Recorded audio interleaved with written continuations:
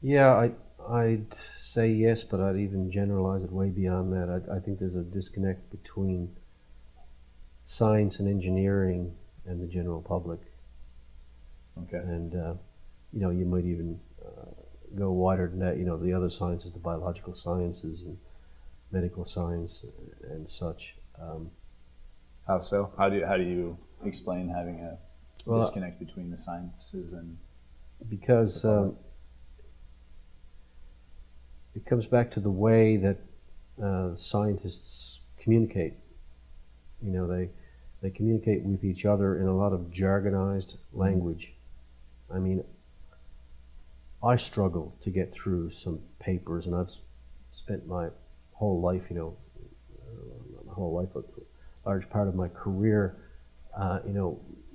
working in geology and geophysics, and then I'll pick up a paper and I struggle to get through it. And then I realized that this was really something simple. It wasn't difficult at all, but it's just written in this jargonized language. There's an attempt to be completely detached, and it makes for complicated sentences. So there's this culture that we need to talk to each other, and we need to sound like we know what we're talking about. We need to sound sophisticated. We need to sound scholarly.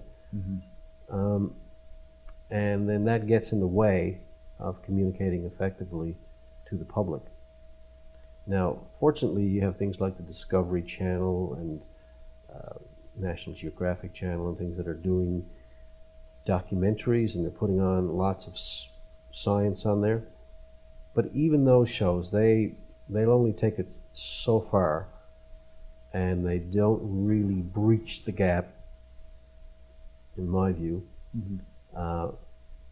that really communicates really what's going on. They'll throw out something like, well, we think there are 10 dimensions, and then just leave that hanging there and go on, as if suddenly everyone should just accept that there are 10 spatial dimensions or 9 spatial dimensions, whatever the case might be. And all these fantastical terms, and they all sound, oh wow, that sounds so exciting. Now, well, what does it really mean? And why do you think that? And how can that be? I see these things all the time, and there's no attempt to really breach it, make it mean something to someone who's never heard something like that before. People have a certain knowledge in their brains that they gather from walking around and experiencing their lives that has no connection to that whatsoever. And so it ends up just becoming a mantra or some kind of statement that you're supposed to accept because somebody said so.